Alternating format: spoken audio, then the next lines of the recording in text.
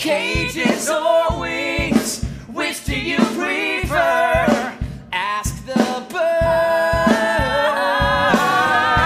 Fear or love, baby, don't say the answer. Actions speak louder, louder than ooh. They speak louder, louder than actions speak louder than.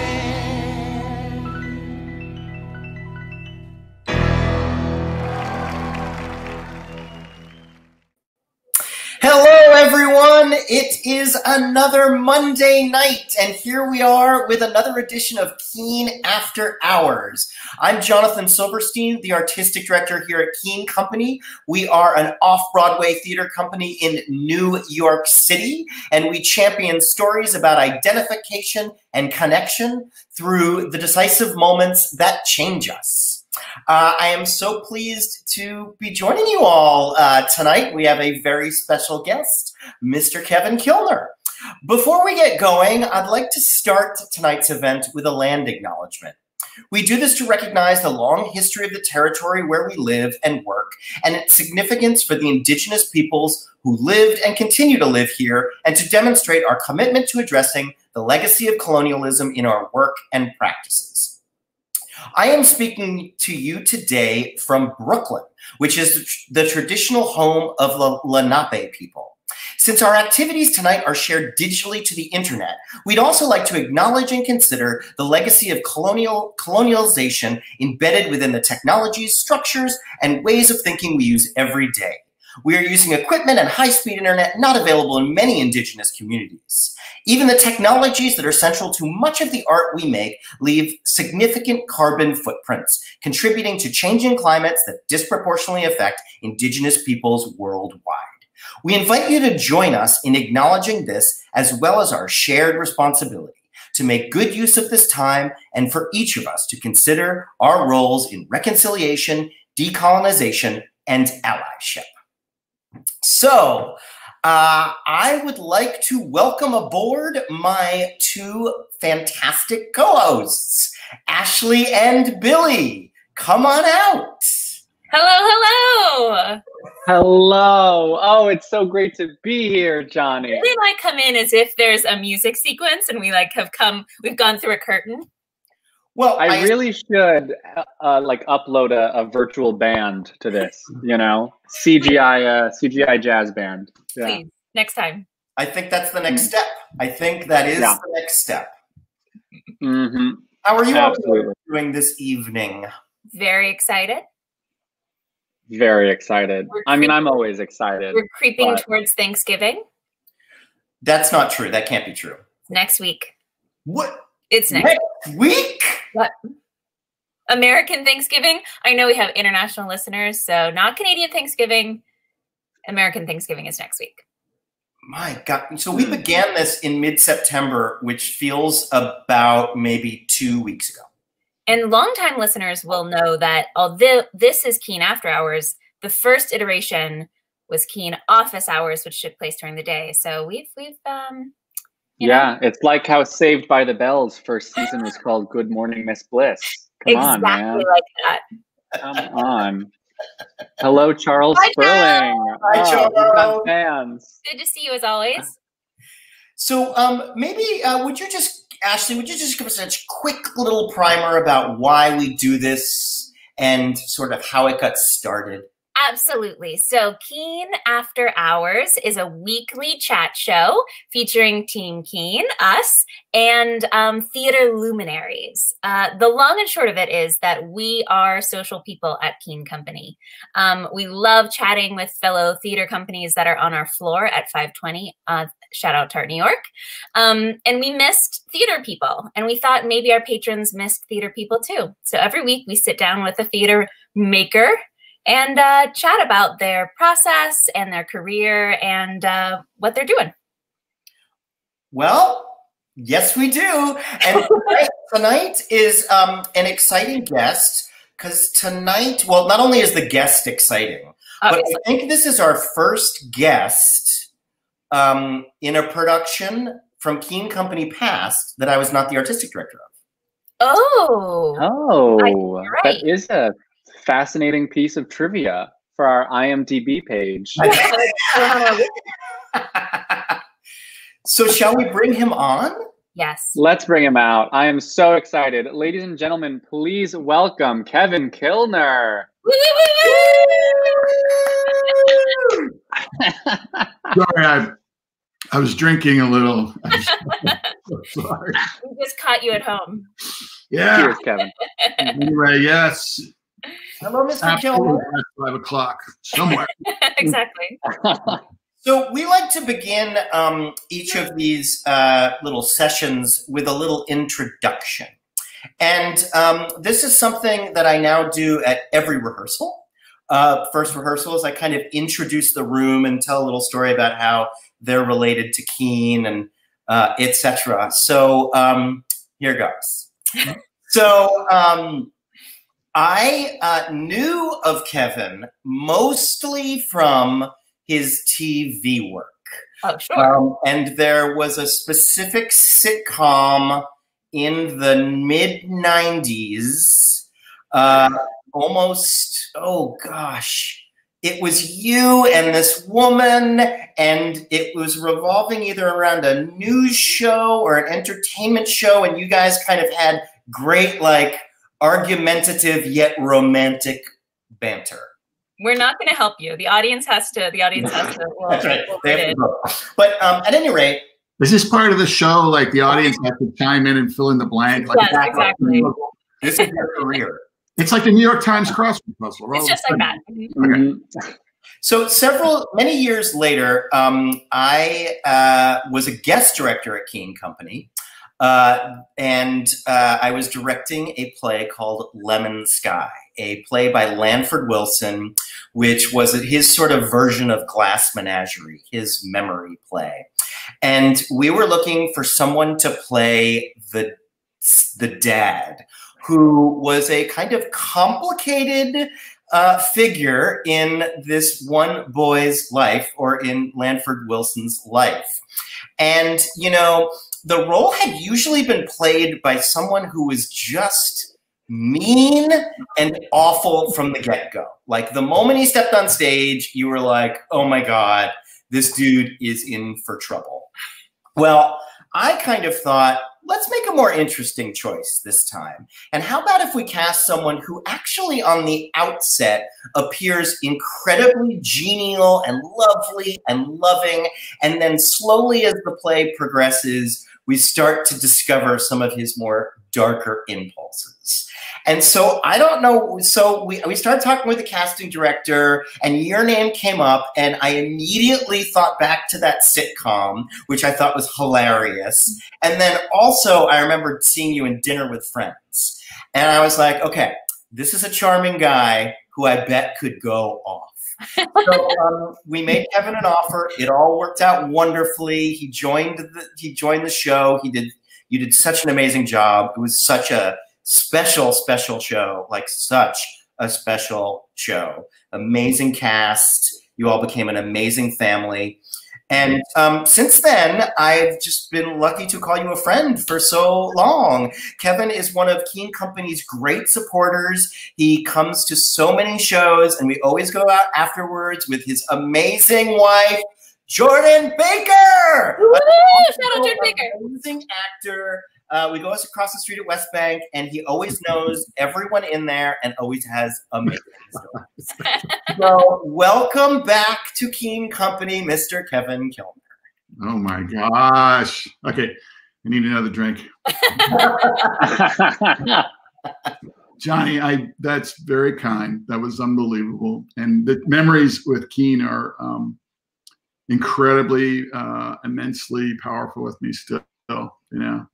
It was an incredible family, and Keith Nobbs was our incredible lead, and but everybody in that company, you know, Amy Tedesco, Alyssa May Gold. We also had Josh Bradford, and of course Kelly Overby, the great Kelly Overby, who I love. Kelly's my stage wife. My wife understands these things. Sure. You know, and that was a wonderful, wonderful company. And I have to say this because I'll forget to say it, but I have never, ever worked with anybody who was a more enthusiastic, happier director in my life. It's not even close. It's not even close. And I remember that I think I blew something through my nose the first time we did like a read through, and you were listening, and then all of a sudden there was this quiet pause, and he went, "Okay, that was great. Let's do it again."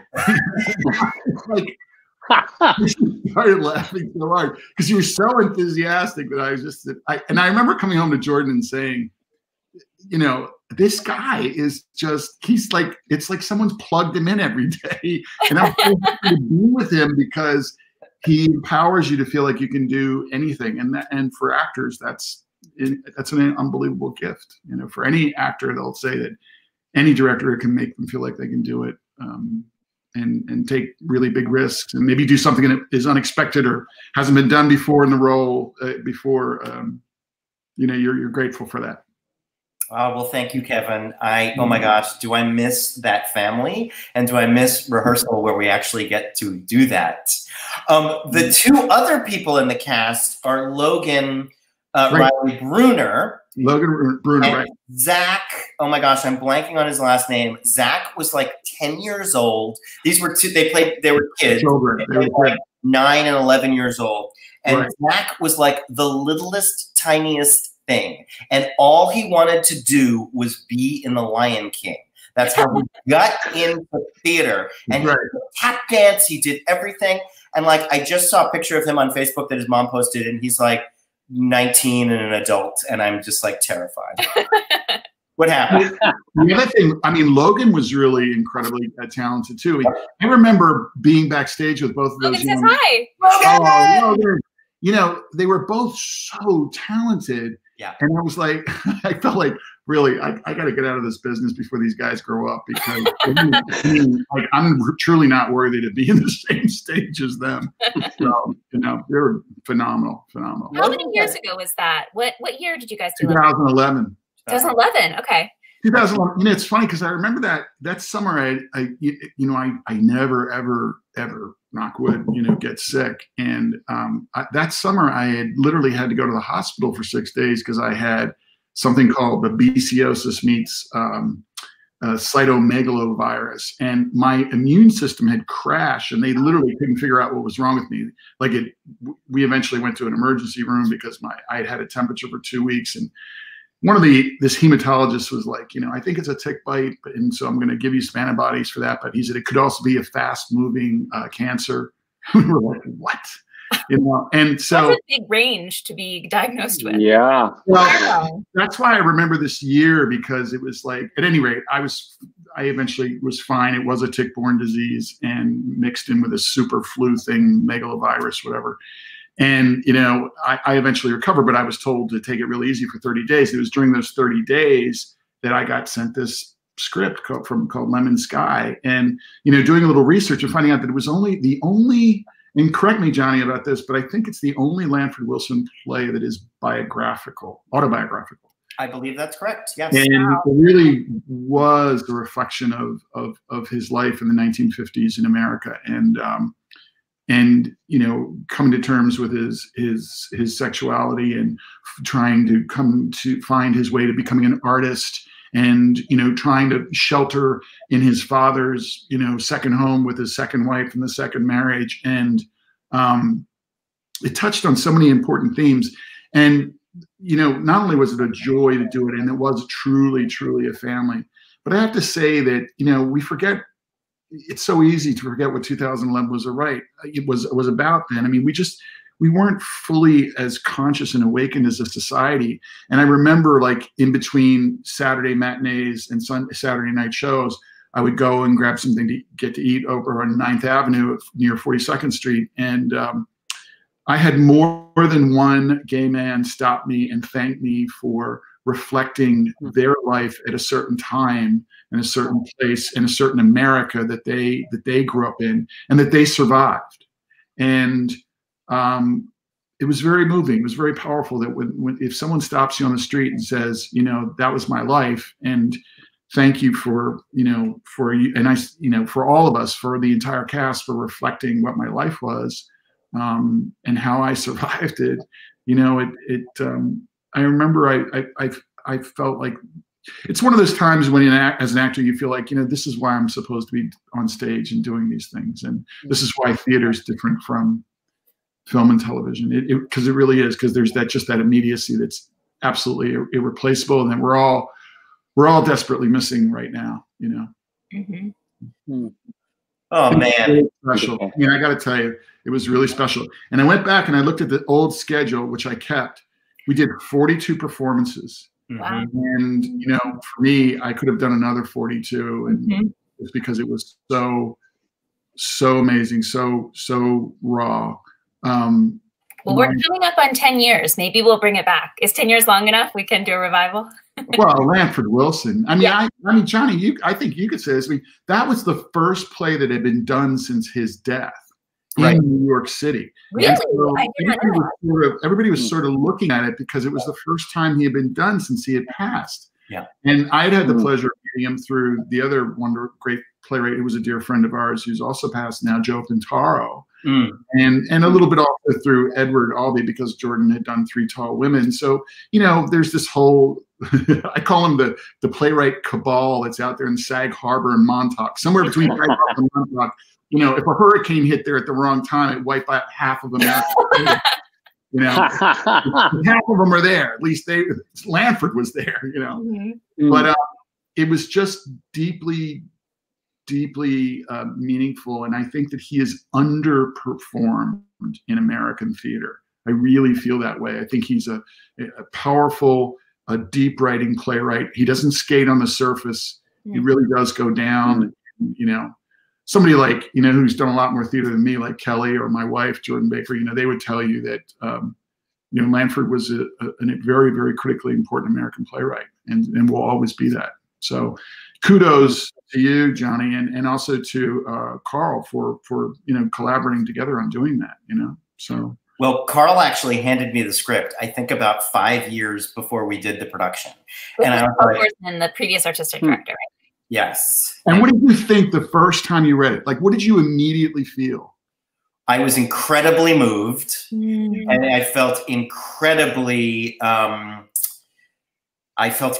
mean, Lanford's life was nothing like mine, but I felt incredibly seen by the monologues that the Keith Nobbs character, the Lanford Wilson, had. I mean, it just really moved me, and they were all here. The amazing thing about that play is it was a memory play, and since it was a memory play, it was very fragmented as well.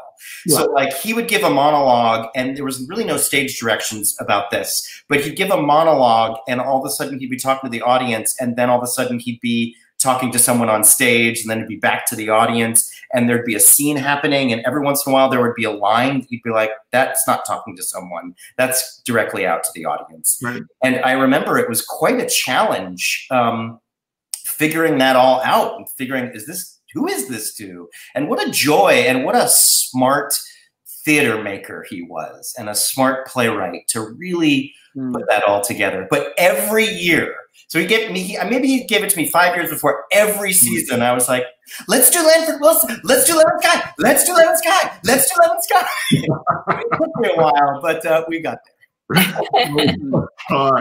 Well, the other thing is, what I remember about that is that through light and, of course, through the unbelievable performance of Keith Nobbs. I mean, I love Keith. I miss Keith.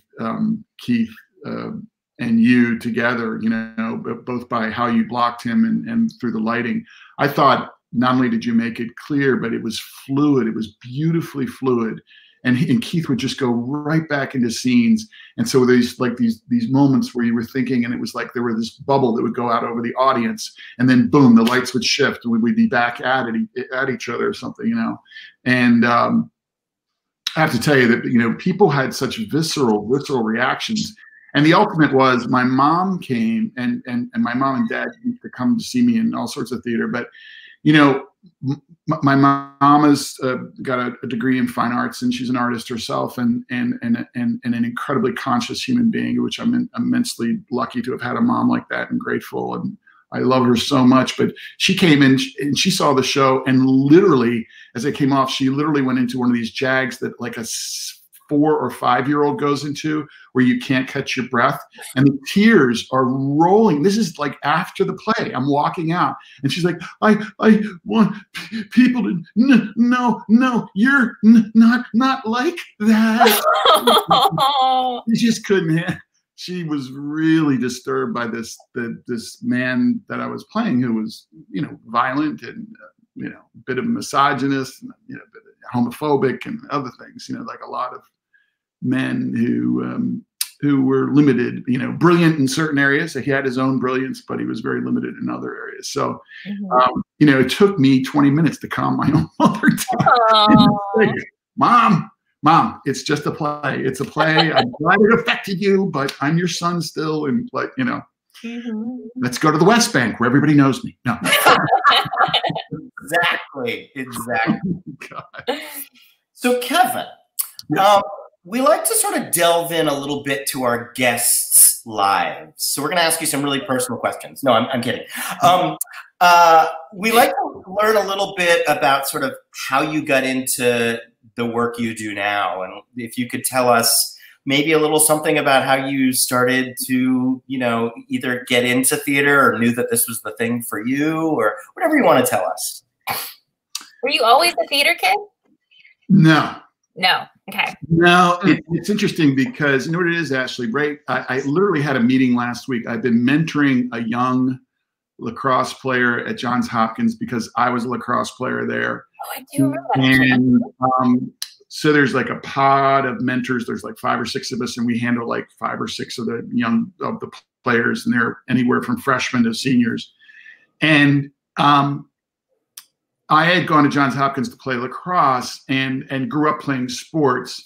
I had 2 experiences with theater that were really important and did stick very deeply with me. One was I played, I was in The Wind in the Willows, and I played Toad of Toad Hall in Wind in the Willows when I was 12 years old in 6th grade. And I went to an Episcopal elementary school where that was the graduating class. So this was like the spring production. And we had an English teacher. He taught, he was from England, excuse me. I mean, a guy named Bill Ellis, who Bill loved theater. He cast the whole show.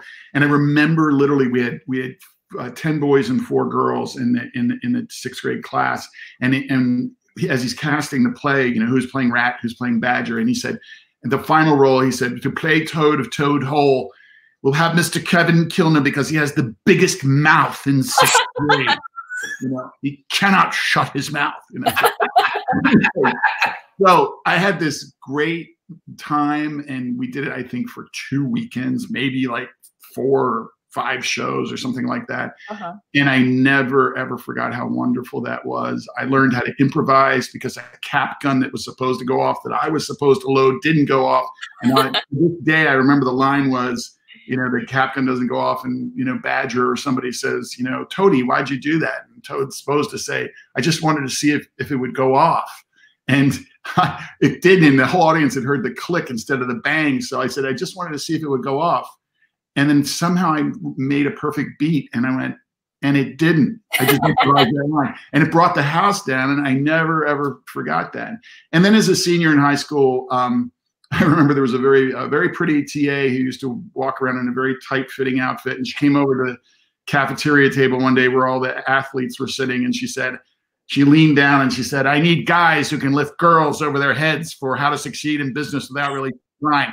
Anybody want to join me? And she had this low cut décolleté, and I was like, I'm in, okay, you can do that, Also had a great time. It was just a lot of fun being in the chorus and singing and dancing and moving around. But then, I'd always been in sports. I go to Hopkins. I was very average player, truly very average player. I played with some really phenomenal players and ended up playing on 3 national championship teams. And as I graduated, I didn't know what I was going to do. I had a liberal arts degree I have a degree in social and behavioral sciences, took a lot of psych courses and history. And I'm like, what am I going to do with my life? So of course I went to work for a bank. And I was a credit analyst, and then I was a commercial loan officer. And as I literally slid into depression, doing the job 5 days a week. And you know, one day I was out with a woman who was a friend of mine, and we used to go to lunch together. And she had a master's degree from Tulane, and she said, "You know, you're smart enough to do this work." But she goes, "I look at you and I see a guy with a surfboard under his arm. I just like, this doesn't seem like it's you." And so I started taking classes at night, and I took a couple semesters of journalism, a couple semesters of fiction writing. But the life of a writer, as we know, is kind of lonely and singular. And That's why they're all out in Montauk. That's why they're all out in Sacramento. Yeah, exactly. But I had always done these team sports, and you know, it just was in my blood from the time I was 7 years old that I wanted to be a part of some group of people that made things. And storytelling, you know, my parents had always taken my sister Mary Stewart and I to the theater, you know, at least once a year, if not twice a year. You know, at least one of those things was always the Nutcracker, and we loved it. And also, we all had a love of films and going to the movies together as a family. And I just remember, you know, literally as I was literally crying myself to sleep at night thinking, you know, at age 25, I was like, my life is freaking over. I have no idea what I'm going to do with my life. And on one day, literally, when I walked out of the bank headquarters and was getting lunch, I stopped and got one of those free newspapers on the street corner that, you know, had the, you know, evening classes, and it was like an adult evening introduction to acting class. And I said, what the heck, I'm going to take it. So in a little second floor studio on Charles Street in downtown Baltimore, after I finished work at the bank, I took my first acting class. And literally that first night I was like, you know, some people can call it arrogance, but just something in my bones went, oh, I can do this. I can do this. This looks like fun. This feels like fun. To be able to slip into somebody else's shoes, somebody else's skin, that's cool. So I formulated an idea to leave the bank. I became a manager, an office manager for a little bit more money at a mortgage banking company. I was going to stay there for a year. I ended up staying for 8 months. And in February of 1985, I moved to New York and just started studying and you know, went through a 2-year Meisner programs, studied voice and diction, lost as much of my dialect as I can lose, which is pretty strong, and studied movement, and ended up, because this is where actors have to get lucky. I ended up with a management group that managed these young, they had managed these children and had a children's theater. And as the children grew up, they became talent managers named Gene Niederlitz and Ann Steele, and they were in the old Fisk building on Broadway. But they were managing people like, Jason Alexander, Alex Winter, Michael Knight, who won the Emmy from All My Children. They had a client list that was ridiculous. And I literally used to take Jason out to lunch because he had just done The Rink with Liza Minnelli, and everybody knew he was going to become a big star. I used to buy him lunch just to ask him, you know, dozens of questions, and how do you do this? How do you do that? And what would you do? And he taught me, and I ended up with some good people. And anyway, that's the long short story, or short long story. I didn't even really come to New York till I was 27. And I'll end with how I started. These young men that I'm now a mentor to, you know, one of the things said last week, which I tell young people all the time, and Jordan and I both teach acting. She's doing it at university level now, and I've done it one-on-one and classes when I'm asked, which is that, you know, you have to try everything. And you have to learn what you don't want to do in life. You have to fail at a lot of stuff. And God knows, between age 22 and me in New York at age 27, those 5 years, some of them were absolutely torturous, and mostly torturous for my family, who, you know, I was sometimes mean and, you know, a pain in the butt to. I was so miserable. But I was at least I was trying different things. I was trying to figure out if I wanted to be a journalist. I was trying to figure out if I wanted to write fiction or poetry. I was trying to figure out, you know, something, you know, acting, whatever. And I had the guts to, or I shouldn't say the guts. It was really, there was no choice for me. I was like, I'm going to go to New York. If I fall on my face, if I fail, I can go home. But it's important for young people to know and hear that, you know, it's mainly, you just got to try lots of things. And most of it, I mean, 90% of it, you got to fail at or hate. One or the other. Like, you don't like it. I'm definitely don't want to, like, you know, as my young niece Kate has learned recently, as she worked at, you know, as the assistant head of the department, the paint department at Home Depot, you know, down in Maryland, while she's, you know, taking some time off from college because of COVID. Mm-hmm. She's like, I don't want to be a manager in a paint department. Well, that's good to know. I mean, that's really good to know. And, you know, my nephew, Nick, her brother, you know, it's like, you know, I like working in nurseries, but, you know, I don't want to work on them in Brooklyn, where you're usually having to transport dozens of bags of soil to rooftop gardens, because that's like killer, you know. So you find out these things you don't want to do. And if you are focused enough, you eventually will land on that thing where you just say, oh, wow, I do this almost for free, because it's just so much. That's the thing I want to do. That's some wise. I had no idea that you just by chance picked up a newspaper and was like, okay, let's try this acting thing. Yeah, you know, it's the newspaper was almost like the final thing, actually. You know what it is? Because I had been kind of thinking about it in the sense that in my misery, literally, I would take myself to the movies, and I'd sit there alone in movie theaters and I'd be watching them. And one of my heroes was Spencer Tracy. And I remember reading Garson Kanan's book, Hepburn and Tracy, and was completely smitten by it. And I'd also read William Goldman's Adventures in the Screen Trade. And I had been thinking about it. So when I opened that newspaper, and literally, like, I think I might have, if I turned one page, maybe that was the most, but I think in my dream, it was like, I opened it and it was like Introduction to Acting class. I was like, okay, this is a sign, because I've been thinking about it all the time, all along anyway. And, you know, the old saying, it's like, you have to work your ass off to get lucky. And my parents and my grandparents, and just the pure luck of where I was born and who I was born to, certainly taught me work ethic. But I also knew, and I don't believe in like gaslighting myself, but I mean, for sure, I took a Meisner intensive for 6 weeks, 6 weeks in the summer of 1986. And we met 3 days a week, 4-hour classes, 3 days a week. And I know that within that 12 to 15 people in that class, I'm not kidding you when I say that I was one of the 2 to 3 least talented people in that class. But I saw what real talent was. There were a couple of really talented people in there. And a buddy of mine named Jimmy Georgiadis, who was extremely talented and gone to Rutgers and studied with William Esper. And Jimmy and I sort of have bonded, you know, in that summer. And I picked, you know, took him out for a cup of coffee and picked his brain about, you know, where to study. And then I remember Catherine surprised me at the end of the 6 weeks. She said, you know, if you want, I have a position open in September. I think you could do this. And I looked at her and I said, well, you'll never get me to cry, because I don't know how. You know, I mean, guys, I come from and people don't cry there, you know. And I remember she, you know, rightfully so, she sort of laughed at me and she said, you know, why don't you leave the teaching of acting to me? Don't worry about that. Just jump in with both feet.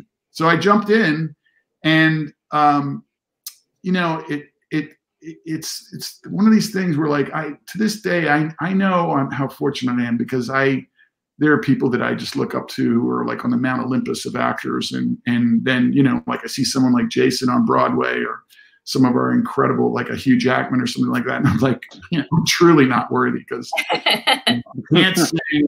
I can move a little bit, but, you know, I can talk, sing. I did play the Pirate King in the Pirates of Penzance. And because the Pirate King can sing rough, I decided to make him a growly rough singer. And that, I was like, I remember one day I was getting ready to go on stage to do that at the Young Vic Theater in Baltimore. And I remember saying to myself, wow, you just like went straight from comedies and straight plays to a light opera, and you musicals, which are kind of in between, you know? Like light opera. I had my arm around a guy who was a graduate of a music academy who had a 4-octave range, and my arm was shaking the power that was coming out of him during some of the songs in Pirate King. Right. And I was like, okay, this is what real singing is. I'm not worthy, you know? Like, anyway. So what was one of your first professional jobs? And you could, I'm gonna say this could either be theater or film and TV.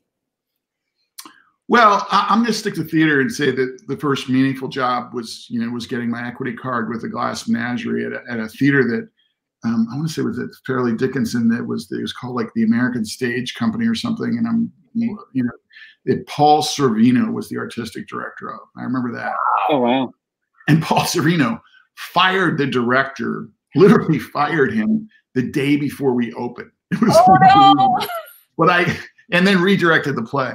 But I got my gosh. And that was, and I remember, this is like, these are old school actor stories, because in some ways this New York doesn't exist anymore. But I was auditioning for a commercial, and the casting director, who was a really gentle and lovely person, I said, I'm going to go in there because I heard that she was casting Glass Menagerie, and I thought, I think I could be really good as a gentleman caller.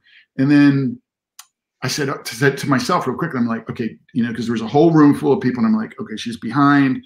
Let's do the audition, and maybe between the time she says, okay, thanks, and the door, you might have like 15 seconds, which is exactly what I had, 15 seconds. And I looked at her and I said, listen, it's really, really important to me that I know you're casting Glass Menagerie, and I think I'd be a really good gentleman caller. And I was just wondering if I could just have an audition slot maybe. And she looked at me and she said, she kind of looked at me and she went, yeah, I think you might make a good gentleman caller. Okay, you'll get a slot. I wasn't in equity. I didn't know. I'd never been on stage in New York, other than I did a graduate scene for my 2-year Meisner program in the basement of the old Nat Horn Theater, which doesn't exist anymore. And other than that, I really hadn't. And the high school and in 6th grade, that would be like the 4th time I was ever on stage. Wow. So that was really important, because it showed me that you had to like kind of go for it as an actor and make your own work, or I shouldn't say make your own work, make your own opportunities. And then that was followed up by, I did that in the fall of '86, and then sometime in December, we finished in November. It was like for September to November, and when we finished, sometime in December, I was on the phone with a friend of mine, and she said, I know the director who's doing Streetcar Named Desire in Columbus, Ohio. You should go do that. I mean, you'd be really good in. And I thought to myself, do I want to do 2 Tennessee Williams plays back to back? Yes, because I love Tennessee Williams, but why not?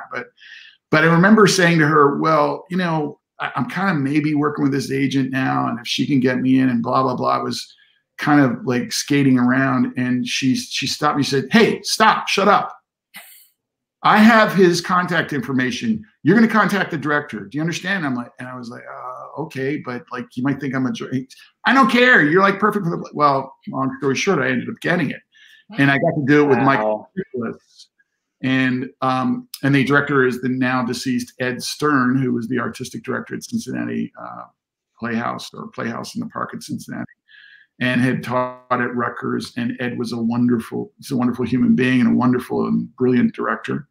And it was an incredible cast that included Gordana Rashevich, who's a bit of a New York theater legend, and she was literally incandescent in that role. And those were both important because, I was in regional theater and I was learning my craft, and I was young still. I think I was 30 or something, at the time. But they were seminal moments because I learned so many things, both on stage and off, about what you have to do if you want a life in the theater, or if you want to have a career as an actor. Now, I saw you in a production of Glass Menagerie. I was going to say, we have to get to the bookend of that. Exactly. That show has been such an epic part of your career, it sounds like. Well, I mean, I think that any actor in the American theater who ever gets to work with, or ever got to work with, the speaking of incandescent, the unforgettable Julie Harris, it's just one lucky son of a gun, you know. That cast was Julie Harris, Željko Ivanek, who as Tom, and Callista Flockhart as Laura, and myself. And, you know, all three of those actors. I mean, Jelko has won the Emmy and is a brilliant actor. Chris is a brilliant actress. Nobody, she was well-known within New York theater, especially New York downtown off-Broadway theater. She was, got one award after another, and she was like the hot thing. I remember that. And it was like, Kevin, who? And for patrons who don't know, Kevin was in the 50th anniversary of Glass Menagerie, which is the production we're talking about. Yeah, and I was my former manager had known the director of Glass Menagerie, the Broadway production, and had written him a letter saying, "I have a young actor who I think he wrote is in capital letters, the gentleman called and doesn't like no acting is required kind of thing." And so Frank Galati from Steppenwolf Theater was the director of it, and Frank said one of the most, I'd say, yeah, I'd like to put Frank and Johnny in a room together because they could literally light the room up even if there was no electricity. Frank is incredibly loving and supportive, always smiling. He's a big bear of a guy, and so Frank gave a time slot to me to audition. And Jordan was doing Three Tall Women at the time, and it had become a big hit. It hadn't won the Pulitzer yet, but it had put Edward Albee back in New York theater, which he literally was persona non grata for over a decade, and people forget that. But he was completely unwelcome in New York theater for a long time. And so Jordan was doing that play. She was also working during the daytime still because she was working off Broadway, and you don't make enough money to go. So I remember I had the audition on a Monday, and I had been working my butt off, and they'd given almost the entire second act to me, literally like 22, 23 pages of sides. And it was so important to me that I had memorized every single word it was important for me to be off because I just wanted to see what would happen. And Jordan came home literally from the 8th show that week on a Sunday night, and at like 10:30, 11 o'clock at night, on a Sunday night, I'm running lines with her, and she finally just like throws a script down and yells at me. And she goes, "You know what you're doing wrong? You know what you have to do right?" And I was like, I said, "Don't act." And she said, "That's right. Stop acting. You were born to play this role. So just literally be in the moment. I got to go to bed. Good luck." Now she's watching, so watch out. We're going to get this fact checked in the comments. Oh, yeah.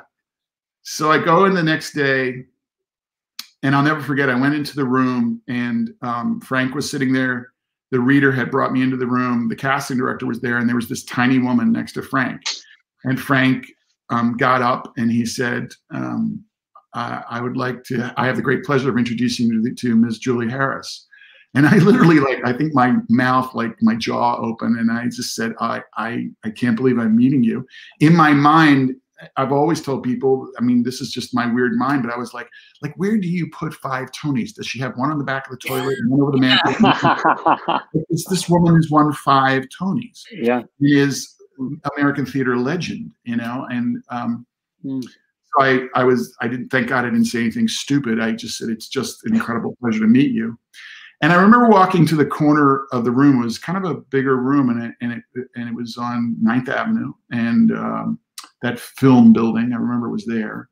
And I remember walking to the corner room, and I sort of blanked, and I knew I had just blanked.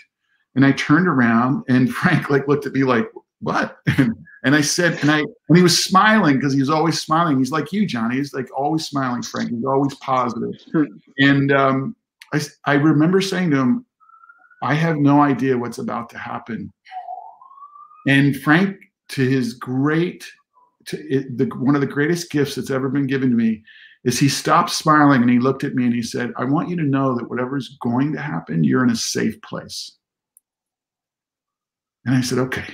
And I went. And about halfway through, around page 12 of the 22, I'm looking at the reader, and I just lost track of space and time, and it's just happening in the moment. And these tears are rolling down her face. And I had done a bunch of research at Lincoln Center on all the prior productions. And I knew how The Gentleman Caller had been played. And I just didn't want to do it that way. And I'm kind of stubborn. And I just said, you know what? It's either going to be the way I want to do it or not. I thought, what if this guy who was a little bit above Tom and not much, who had been the class president and the, you know, the captain of the basketball team and all that stuff, what if he had literally had a break and had literally either had a nervous breakdown or just was in a kind of depression that I remember prior to making a commitment to becoming an actor. And I also had one other image in my mind after reading all those clippings at Lincoln Center Library. And that was when I kiss her and then I have to tell her that I can't call on her again. I decided to make him Catholic. And therefore, if you're engaged and you kiss another woman than the woman you're engaged to, then you've committed a mortal sin as a Catholic. And then I thought that the confession, like she was my priest, I had to confess to her that I can't call on her again, that literally should be like pulling broken glass or barbed wire out of my stomach every night, every show, that it should be the most incredibly hard and difficult thing to ever say to someone, because you know when you're saying it that you will cleave that human being's heart literally in two, and you will destroy them psychologically for the rest of their life, because you know you're doing two things wrong. One is you've kind of lied and you've committed a sin, and then the second thing is that you know she'll never escape from this home and her mother, and it's like game over. So that's what happened in the room. And I left, and when I finished, I just said, thank you. I appreciate it. And I like literally left, and like, you know, the door almost hit me in the ass. I was pulling it so hard. And the reader came out to the elevator that I was waiting for. And she said, that was unbelievable. You're coming back tomorrow. And, you know, and I went back the next day. I read with Callista. I read with someone who I didn't know named Cherry Jones. Mm-hmm. And I was like, you know, like later on, it's like, this will never happen again. You know, and it went well, but it didn't go as well as like the prior day. I mean, it didn't have that kind of like lost track of space and time feeling of the prior day. And then I went to do a little comedy, an original comedy at the Miniature Theater of Chester in Western Massachusetts, and we started like the next week, and this was like late May, and you know, and then it was for the whole summer. And I'm doing it at this little church turned theater, you know, doing these shows, and all the actors lived together in a farmhouse on top of this little mountain. And in those days, there was like no cell phones. It was like there was one phone in the farmhouse. And in early August or late July, I forget what it was, the phone rang one afternoon. I thought Menagerie had gone a long time gone away. I'd heard that they were looking for a name, blah, blah, blah. And I picked up the phone, and my agent said, he didn't even say hi. He said, Julie Harris has insisted that you be in this production, and they're offering you the role finally. Heaven forbid you disappoint Julie Harris. And, you know, talk about, you know, feeling like you've been gaslighted. I said, I started to cry, and I said, don't lie to me. Please don't lie to me. Exaggerate, because you can't do that at this moment. And he said, no, I'm not. I swear to you, I'm not. The first day of rehearsal, on the first break, I said to Julie, I told her the story, and I said, like, you know, someone told me this, my agent told me this, I don't know, is it, you know, and she looked at me and she said, oh no, Kevin. She said, the reason I became an actor when I was 17 years old was I saw Lorette Taylor in Chicago in 1944 do Glass Menagerie. And when that show finished, I sat in the seat until the entire theater was empty. I didn't know who I was. I didn't know where I was. I knew I wanted to become an actor. Lorette Taylor had done it for me. And she set my entire course on a certain path for the rest of my life. And I've seen every production of the Glass Menagerie, and she had done the national recording with Montgomery Clift playing Laura in the early 1950s. Wow. And so she said, I've seen many productions of the Glass Menagerie. But she said, you know, I had never seen The Gentleman Caller until I saw you do The Gentleman Caller. And I knew I had to work with you. And I said, you had to work with me? Said, oh, yes, darling. She said, what you're doing is revelatory. Wow. So, you know, wow. Anyway, you know, off the ground after that one. Yeah, it's like, you know, I ended up, you know, going through rehearsals, and, you know, Frank didn't say that much to me during rehearsals. And I remember the night before we did our first preview, I said to him, I pulled him aside quietly and I said to him, Frank, I got to tell you, the way I'm doing this, like, you haven't been saying much. And I just, like, they will either love this or I will literally never work in New York theater again. I'll be like living a rail out because I'm doing it differently than anybody's done it. And he looked at me and he stopped smiling again. Only the second time I saw him stop smiling. And he said, Kevin, don't change a note. And he used the same word. He said, what you're doing is lovely. And it gave me the courage to do it. And long story short, you know, I don't read reviews when I'm doing a production, but, you know, the artistic director of Roundabout said, you must. And we, you know, the Times had given a bit of a love letter to the cast and me and Callista in particular. And, you know, Jelko was brilliant as Tom, and Julie was about the funniest Amanda I've ever seen. And, you know, I've had the great pleasure of seeing Cherry do Amanda since then, and she was brilliant in her own way and unique. But it's just, you know, I've never been back on Broadway, but if I would, you know, if a bus hit me tomorrow, I'd be perfectly happy because there's not many human beings who ever get to Broadway. And the way I got to Broadway was in an American classic with an incredible cast that we all supported each other, and an incredible director. And it doesn't get much better than that. So I'll take it, you know, that's all. I remember that production very well. I really like it. I remember loving it, and I distinctly remember your scene with her. You guys were so good. It broke my heart. And like, I feel like you see that place. I've seen it so often. Yeah. And I kind of take that role a bit for granted sometimes. But it was heartbreaking. Well, that's the word. That's, you know, Johnny, that's the word look, why do we go to the theater? I mean, I'm sorry, but like now I've gotten like a bit old and crotchety in the sense that like I've seen a lot of theater now. I've read a lot of theater. I'm old enough to know that, you know, if you're not moved, if you aren't laughing and crying and everything, if you're not moved, then what did you pay your money for? I mean, I always think of the audience. Yep. And I've told younger actors, because I've seen other productions of Menagerie as well. I've seen multiple productions of Menagerie. My problem is that Tennessee Williams is still arguably, if not the greatest, one of the 5 greatest American playwrights. And he didn't write any weak-ass caricatures. He didn't. Mm-hmm. I'm not saying it's a kind of a tricky way to do The Gentleman Caller, but I don't. If you do him as a caricature, if you do him as just like, come on, you know, Laura, let's just take night school classes with me, and we'll beat this thing, you know, like who cares?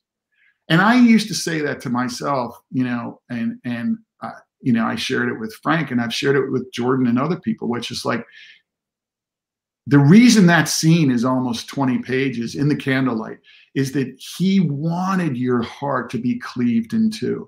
Yep. And you don't get your heart cleaved in two if you don't care about both of them. Mm-hmm. Not her, not just Laura. You have to care about both people. And it's up to each actor. I mean, some roles you find easy doors to open into, you connect immediately. In other roles, you know, you don't get it until like maybe the night before you're doing previews, or you're in previews, and finally there's a light bulb that goes on, whatever, a door opens, and you're like, that's not supposed to be. You know, I just had this strong take on it, and it just happened to be, I think, the right take, because those 4 characters, you're supposed to care about all of them. And I'm sorry. I mean, Jelko, I'd listen to Jelko do that final monologue. I mean, if that is maybe it's like one of the 3 greatest monologues written in the American theater for closing a play. I mean, blow out your candle, Laura. I mean, that should break your heart in 2 as well. I mean, the loneliness and the pain of what he's gone through. That's why we go to the theater. So I didn't like the fact that a lot of people write The Gentleman Caller off as a bozo. There's never been a role I've ever done on stage or in front of a camera where I want someone to go, well, you know, I'm just going to write him off. I mean, what's the point? Yeah. I'd rather not get hired. I mean, and God knows that's happened a lot. You know, I've lost lots of stuff at callbacks where the director's like, but I really want you to kind of do it this way. And I'm thinking, like, in my head, I'm like, well, then hire the person who's going to do it that way, because that's not the way I interpret it. Mm-hmm. I always go for the humanity, the humor. It's sort of like what you said, Johnny. It's like if you either show them one thing on the outside and then you reveal something deeper, darker on the inside, or just occasionally there's roles that are written where you see right into the core of a character right away, and then you see how they build some shell, something that gets them through life. You can work outside in, you can work inside out. It doesn't matter how you connect. As long as it works. Doesn't matter which way you start with, that and good shoes. I always, when I get with costumers, the first thing I always ask for are the shoes. And Johnny, you'll remember this. I like to wear the shoes in rehearsal because I like to feel the shoes that he's wearing. Because like Willie Loman's shoes are a particular kind of shoes, Yep. So. Wow. By the way, I did see Jelko on I believe it was a bus, may have been the subway, I can't remember, after the show. And I was incredibly starstruck, and I took the entire trip going like, should I say something to him? No, I can't say something to him. You should have. You should have. Absolutely, you should have, man. It's funny when we're on a subway. Do you want me to tell you a real quick funny story about Dinner with Friends? Yes, yeah, definitely. So Dinner with Friends, which won the Pulitzer in 2000, and it was, I think, Donald Margulies. He had been nominated like 3 times, but Donald hadn't won it yet. I remember in rehearsals, I said to him, I said, there's something special about this play. I think you're going to be very happy with certain things, and so. I remember doing it with Julie. It was the original cast was Julie White and Lisa, Matt Arkin, myself, Julie, and Lisa. Oh my God, who's a brilliant New York theater actress. At any rate, Matt and I have a scene in a bar, and it's in the second act, and it's a scene that was the old theater that it doesn't exist anymore over on 2nd Avenue, and we were on one of the first off-Broadway shows that had a rotating turntable set, and it was really put close to the lip of the stage. It was a 500-seat theater for $4.99, whatever it was, off-Broadway. So the audience is like literally right there, and Matt and I are doing this bar scene one night. And I'm stage right facing left, he's left facing right. And there's this young woman, as we're doing this intense scene about where he's like saying, why'd you blow up your marriage? And, what about your kids and all this stuff? And there's this young woman who opens literally a bag of Twizzlers this big. There's one of those crinkly big plastic bags of Twizzlers. And I'm looking at Matt, and Matt, like, if the audience is that way, I'm looking at Matt, and Matt is going. I did one of these things where I just started leaning like over to go, like in my eyes I'm going, Matt, stay with me, stay with me, stay with me. Ignore her. And the crinkling is getting louder and louder. No. And Matt Arkin, who's part of the legendary Arkin family, and they are incredibly gifted actors, and they got a wild side to them too. I see Matt's eyes are like, I'm gonna go. And as I lean further and further, and he had most of the dialogue, and in this moment where it became my dialogue, in this perfect moment where I was where I usually did take a beat each night, in that moment, you see Matt went like this. He literally went, "Stop that now." And he went like that, and he went right back to me. And we were like, "Stop it now." Boom. And I remember looking at him like going, "Holy shit, I can't believe that he just did that." We end the scene and we go upstairs because then the women had a scene next. And we're going up the stairs, and Matt's like God, son of a bitch, where's the house manager? I want those people thrown out. Are you kidding me? Like, you can't do this in the theater, right? And I'm trying to calm Matt down. Cut to, the show ends, we're leaving. Matt and I used to take the subway from right there at 14th Street. We would take it to 42nd Street. He would continue on a line over to Grand Central because he was living out of the city at that time. I would continue on the red line. I would switch to the red line.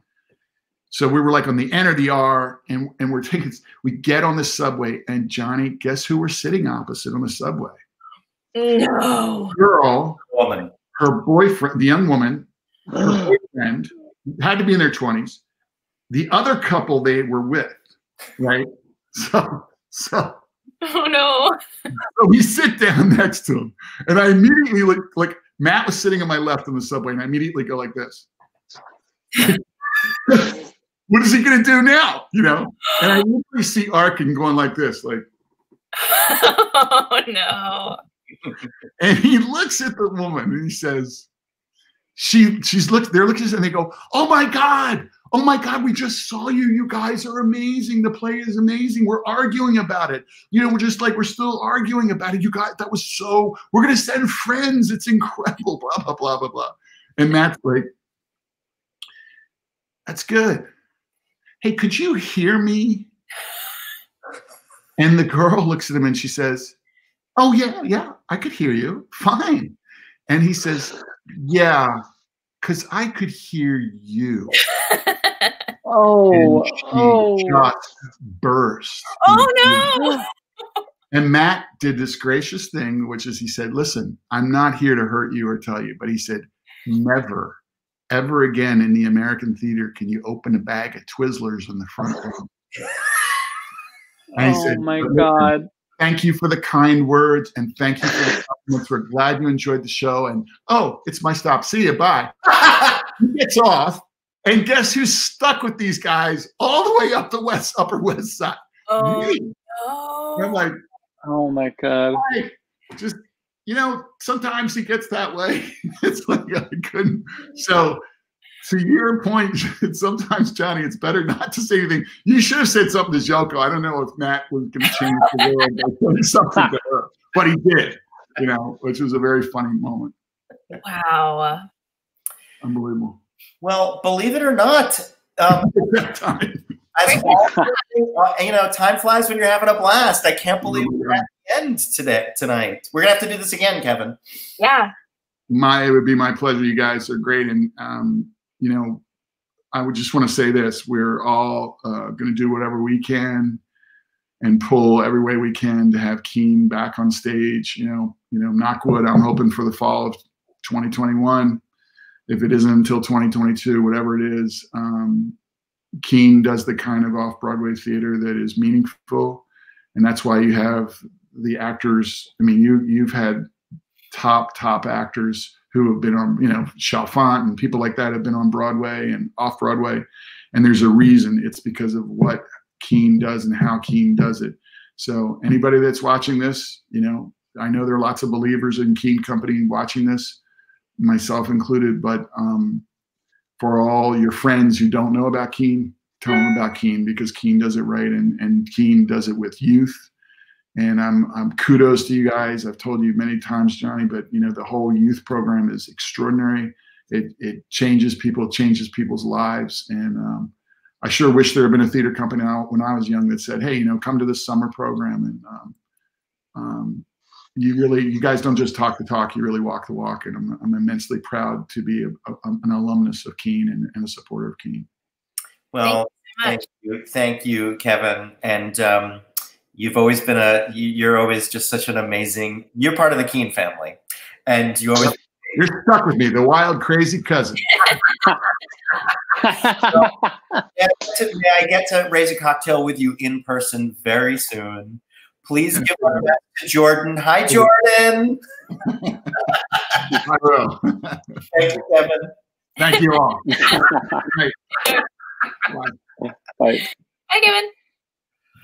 Oh, another one for the books. Wow. Another one for the books. Fabulous. You know, we didn't get to Smart House, but that'll be the next episode. That's true. We'll have to do a whole second one about film and TV, man. Exactly. I'm sure there's a lot of stories. Truly. So many stories. So many stories. Oh, a legend. Absolute legend. One of our commenters suggested that we need to get Kevin and Jordan in a show together at Keen Company. So file that away for our 2021.